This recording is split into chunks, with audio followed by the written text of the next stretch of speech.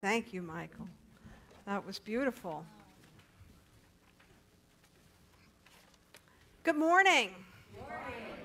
How are you this morning? Yeah, good to see everybody today. And happy Memorial Day. Yes, it feels a little bit like an oxymoron when we say happy before this idea of Memorial Day, right? Because Memorial Day is that day that we really honor those that have given their life in service to our country.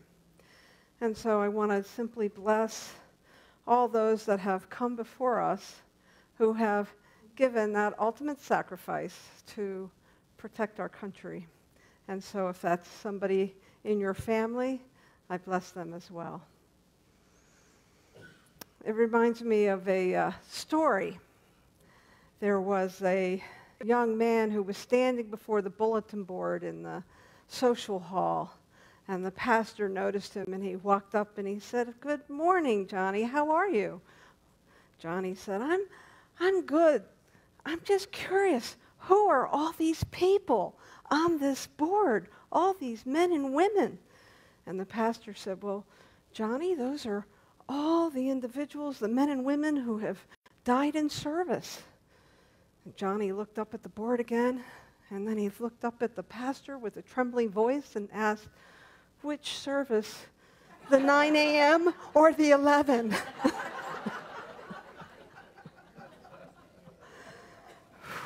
Just another example of how misunderstood this weekend is. Yes, we are closing out our month here in May, the last weekend of the month, and we've been talking about this beautiful theme of living out loud. And for this month, we've been looking at the light within the shadows. And so we've been talking a lot about the shadow. We've been talking about this idea of looking at our subconscious and the ideas there that maybe repressed experiences that we might not have dealt with that show up in our shadow. And some of you have asked, why would I want to do that? Why would I want to dig into my shadow and bring up repressed ideas and experiences that I've had? Well, I think in order to really answer that question, we have to back up a little bit and think about the way things happen and the way things are created. I have said, and I will continue to say, everything's created twice, first in consciousness and then in form. And so as we work with this thing called the creative process, we are always working with divine intelligence. We're working with that beautiful, purified spirit that moves through life, bringing its perfection from the highest idea into form through us. I want to invite you to put your hands up like this. All right, you are the center of creation. Creation moves from all that is down through us and into this world. You can bring your hands down now. But it's just a little tangible idea about the creative process moving through you, moving through each one of us. And so as we begin to work with this thing called the creative process, we want to do this consciously. Holmes talks about the creative process this way. The creative process is an action of mind with a capital M upon itself with a capital I, whether it be the great universal mind as God creating a universe or the action of mind in the human in their individual use of it. True creation is the unfoldment of an idea, to create something new out of apparently nothing. This may be illustrated by musicians working out a musical composition, an artist putting together a beautiful painting, or perhaps an inventor conceiving of something no one has thought of before. The original impulse is in feeling, which develops into action through ideation. As the result, the idea unfolds in mind, and everything necessary for its perfect fulfillment is created with it. So the creative process once we understand it, for me, when I came to this philosophy, the creative process started to explain a lot. It helped me with a sort of magic formula about how I could be co-creative in the world, how I could begin to use this thing called the creative process, because as Holmes says, and he's talking about this metaphysical, the metaphysics of creation, and just to repeat, the creative process is an action of mind upon itself, whether it be the great universal mind as God creating a universe, or the action of mind in the human in their individual use of it. And so we are the microcosm from the macrocosm. That's what that passage in the Bible metaphysically means when it says that God created humanity in its own image. God created all of life, and it expresses itself through us, so that when we are moving through the world, when we are having our experiences, we are creative individuals. Now, the tricky part about the creative process, though, is that we're using all of consciousness, and then it gets individuated into our experiences and our beliefs. And when that happens, it's like a filter. If you can imagine a filter that the sunlight of the Spirit is moving through, and that filter is our beliefs and our experiences and all the things that we create in the world. Now, most times, it's pretty good, right? Pretty good. We have a pretty good experience out in the world, but sometimes that experience gets a little tangled up. I think it was Houston Smith, who wrote World Religions, who said, the problem with religion is that people get involved.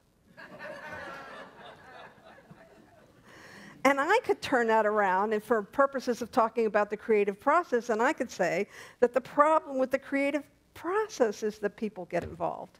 We bring our beliefs and our experiences to that creative process, and when we embody a principle, it has its application by means of us. We are the litmus test of what's in the part of the individuated consciousness that we hold. And so oftentimes we'll have some kind of, or it's never one thing. It's never just one thing that causes us. I mean, sometimes you'll hear a new student, misspeak, and they'll say, oh, I said this wrong thing. Am I going to create this?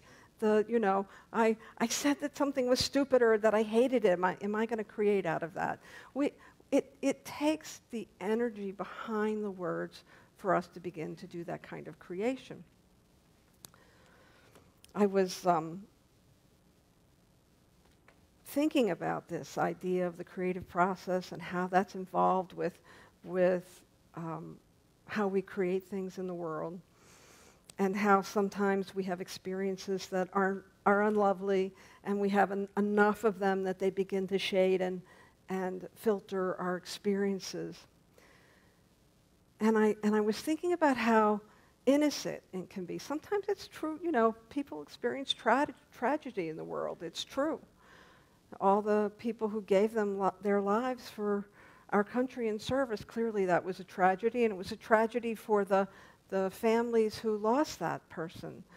But sometimes it's just an accumulation of even innocent things. I was driving down the road, and I was turning the corner, and I saw this 3-year-old happily playing in the yard.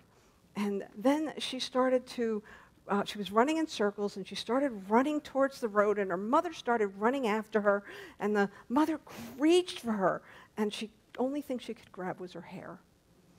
Ooh. And I heard this little girl scream. And I thought to myself, those are the moments, right? Those are the moments when we have an experience. Maybe, she internalizes at 3 years old, right? She internalizes some idea about, when I don't listen, I get hurt, or when I play too hard, I feel I have pain. Some kind of innocent idea that gets planted in us. Now, it takes a lot of those types of experiences to really begin to create a shadow.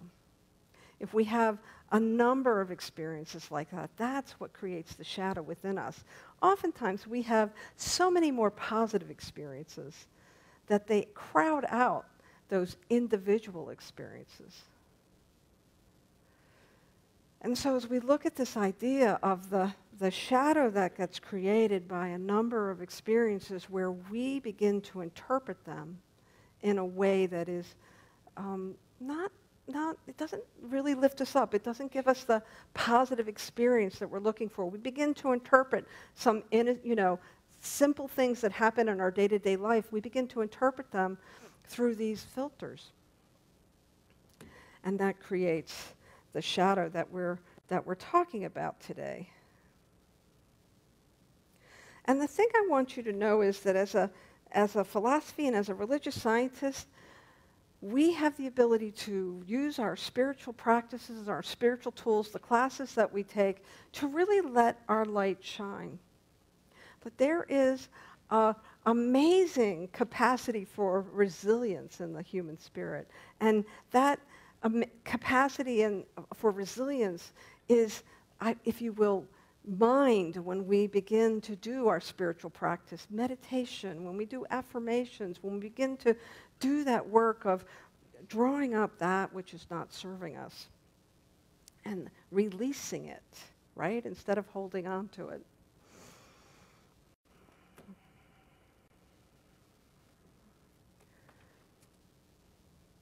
So we've talked a lot about the individual shadow work, and I want to sort of expand this a little bit and look at the world at large, because we each individually are part of a collective unconscious. That the work that we do on an individual level supports the collective consciousness of this community and the community beyond that. And so as we look at the idea of doing shadow work, the benefits are that when we become clear, when we become that clear light where there isn't any shadow, where spirit is sifting through us in all its perfection so that the wholeness of spirit is the wholeness we experience, we bring so much light into the world. And yet, I don't know about you, but when I look out in the world, I'm seeing a lot of discord and disagreement and other people's shadows that are showing up. And the funny thing about a shadow, right? The closer it gets to the light, right, the less it is. The less we see the shadow. And so the more that we do our work and shine our light, the more we bring greater wisdom and peace and healing to the planet. And boy, it feels to me like the planet really needs it. One group will fight vigorously to support the right to bear arms, and another group will support vigorously the right to protect children. One group will support the needs for people to be able to express themselves exactly the way they are, and another group will try to protect their families from atypical ways of being. There's points of view in all of this, and what I've noticed is when we get really attached to our point of view, it's typically because there's something underneath that point of view that we are holding strong and telling everybody else that they should see it this way. Well, typically there's some shadow attached to that, some trigger, some old experiences that are causing people to hold to their points of view regardless. I did some work with NVC, nonviolent communication. And in that body of work of nonviolent communication, it involved dialogues where people would actually, instead of just disagreeing with each other, they would actually sit down and get curious and ask questions like, why do you feel that way? what is it in your experience that brought you to this point? What is it in your experience that helps you see the world this way? Nothing that, nonviolent communication is about asking questions, about being present, and about being curious. Curious for asking someone about their point of view, asking them why, and mostly what questions and how questions. Those are the ones that are easier to answer for people. And when we do that, I've had that experience, and I bet a lot of you have too. When we do that, when we are willing to sit down with somebody and be present with them and really listen to them and be curious, it's like the sunlight of the Spirit begins to shine because we're willing to see each other as we are. And the really cool thing about doing our own individual shadow work is that when we get into these social situations, when people bring up something and then it brings up something in us, and then it's like, oh, am I going to get into it? When we do the shadow work, we recognize the shadow that might have us holding strong to our opinions. And the good news is you may still feel the way you feel about a particular point of view, but it won't be so charged when somebody else sees it differently. Instead, you'll be like, oh, that person sees it differently. It'll be easy. It'll be gentle. You'll be able to be loving in conversations. So the benefit of doing this shadow work is not just for our own transformation. It's also for planetary transformation. It's about being present with one another and not responding from what some folks refer to as the gap. The gap is our conscious understanding and our subjective understanding, and when there's a gap between that, that's the shadow. That's the unconscious that we're not aware of. And when we lean into that, when we're willing to see that within ourselves, we begin to shine a light so bright that love happens, that there's an opportunity for healing, that we get to show up authentically, not with a bunch of baggage behind us that's got us locked into some kind of proverbial prison from past experiences, but coming whole and clear and available to each other. And so I think that this idea of exploring our subconscious and our unfelt experiences, our unprocessed emotions, our things that we've repressed, I think that's just happening for all of us, and some of us are moving through it more consciously than others. But if you move through it more consciously, then you begin to show someone else another way. It's very much like the Buddhists talk about that place of unattachment, right? Where we recognize the facts.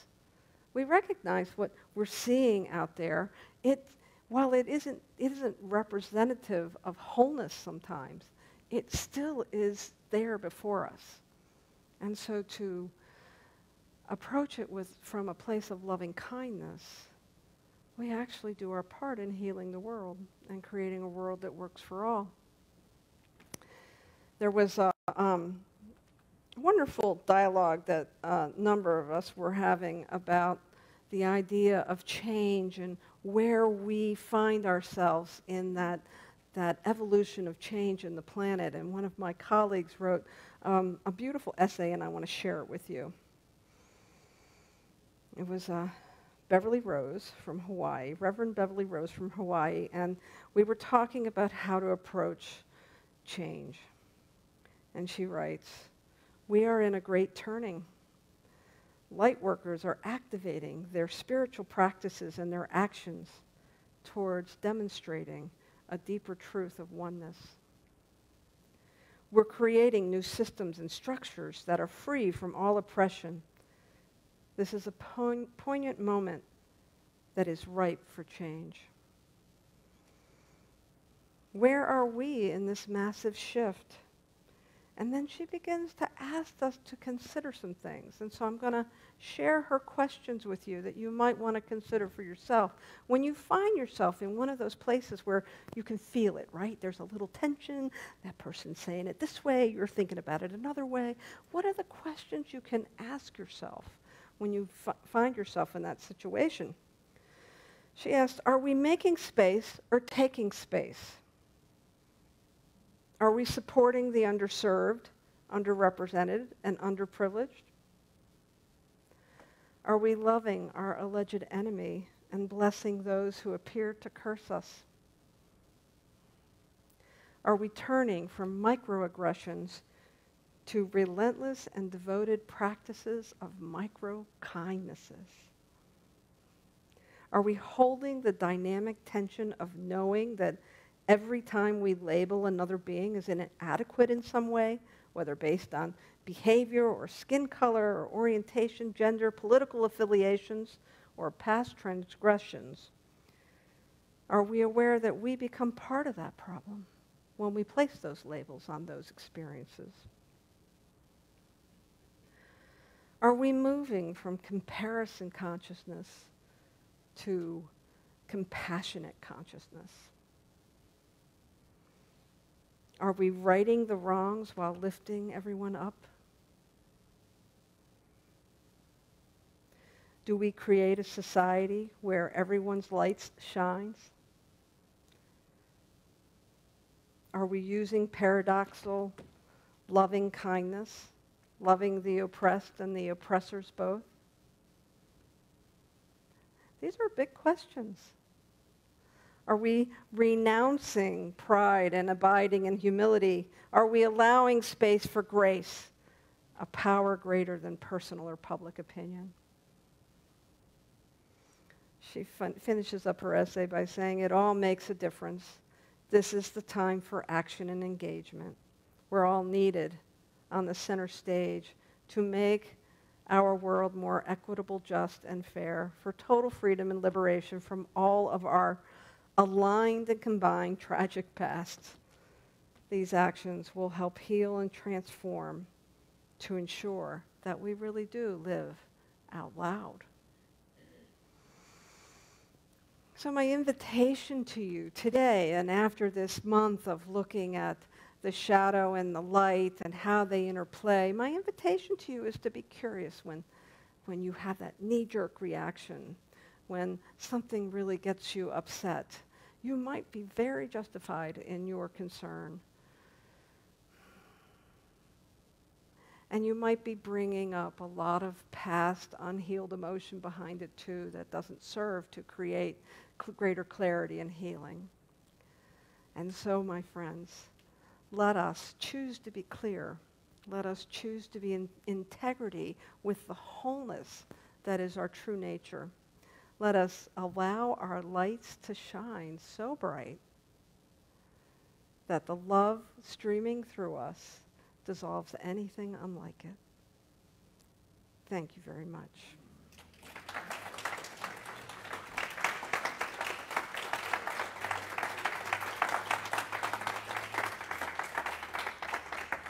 And I don't know about you, but that's a big calling. So let's pray, shall we? Let's fortify ourselves. And so as we move into this place of prayer, know with me that there is a beautiful, pure, golden light.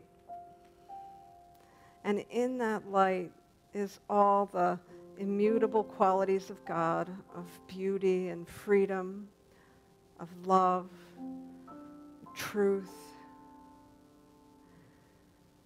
And as we align ourselves with this wholeness that is the presence, I know for each one that that light shines so brightly within the inner confines of our hearts and our minds that we see that which we need to release, that which we need to let go of. We allow that light to lead us in the not knowing, in being curious, and being open to possibility. And I know for each one that there is a love so strong within each individual that it brings forward all the resources we need to be that healing light, to be that healing presence in our own lives and in the lives of all those around us.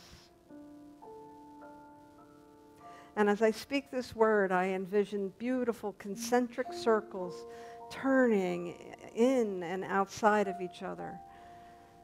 And that these circles come together to remind us that we are all one. Different reflections of the same. And so we surrender our hearts to this highest knowing, this highest understanding of who we are and who we've come here to be.